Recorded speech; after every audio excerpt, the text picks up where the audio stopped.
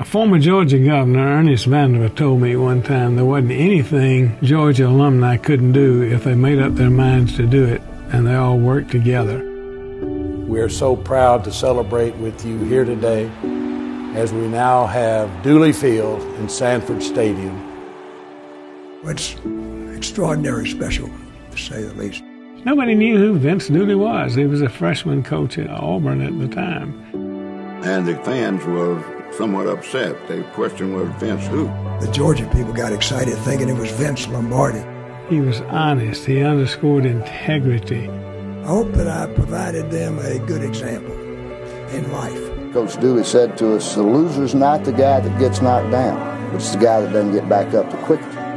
He brought profound leadership and a culture of winning, and as a result, things got progressively better until we've reached the point where we are today. And Vince had a hand in all that. Now among Georgia people, they are rallying to go forward with something progressive for the university. Football players today under Kirby Smart are benefiting from the tradition that was enhanced by Coach Dooley. You do what you do, and you do it the way we do it to our standard.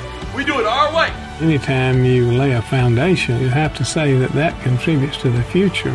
In the midst of a great university, the excitement, the spirit, the enthusiasm, and each successful regime builds tradition. Thanks again also, my special love to the Georgia people for all your support for a quarter of a century. I love you.